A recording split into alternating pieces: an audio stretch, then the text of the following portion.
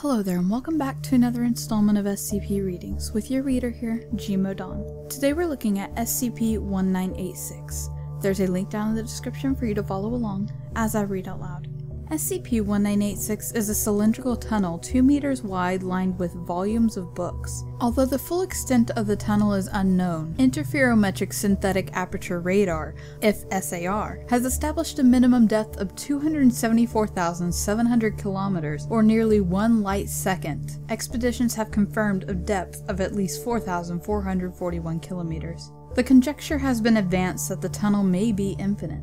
The volumes lining the tunnel often resemble known works, though with substantial alterations as to style, character, plot, and subject matter. Authors are occasionally authentic ones, though often they are wholly unknown. The works range from being somewhat unusual to completely nonsensical, though nominally at least intelligible. All languages currently extant as well as extinct ones are represented. In no case has any volume borne any publication information. Dating techniques have established that the volumes originate from the era they would otherwise appear to based on semantic and linguistic considerations. No discernible pattern has been found to the arrangement of the volumes. The walls of the tunnel are made of ordinary limestone. Attempts at breaching them have shown that the tunnel is non-Euclidean, i.e. to excavate through the floor is to emerge from the ceiling. Topologically, it can be likened to a 3 torus. Attempts at reaching the tunnel at an angle have proven futile as the tunnel is absent unless approached from its entrance.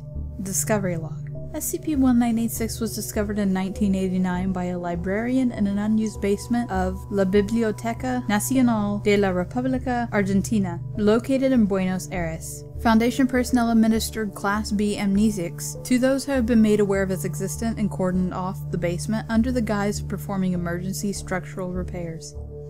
Now from this point on, a multitude of recovered works are listed, and that of which I'll spare you from any possible mispronunciations if I were to read them out. So I suggest you go to the wiki and check out all these recovered works that are listed. They are absolutely fascinating, and really I would love to get my hands on some of them, because for me, I am heavily invested in libraries and books. I love reading.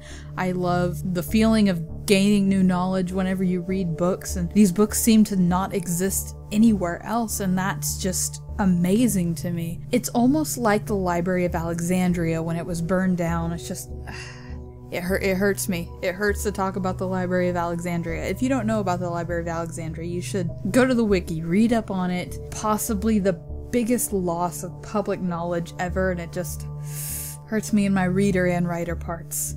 Other than in London, this would be a place that I would love to go to and explore. Anyway, that has been SCP-1986. Thank you for joining me on this reading. Like, comment, subscribe, and I will see you guys in the next one.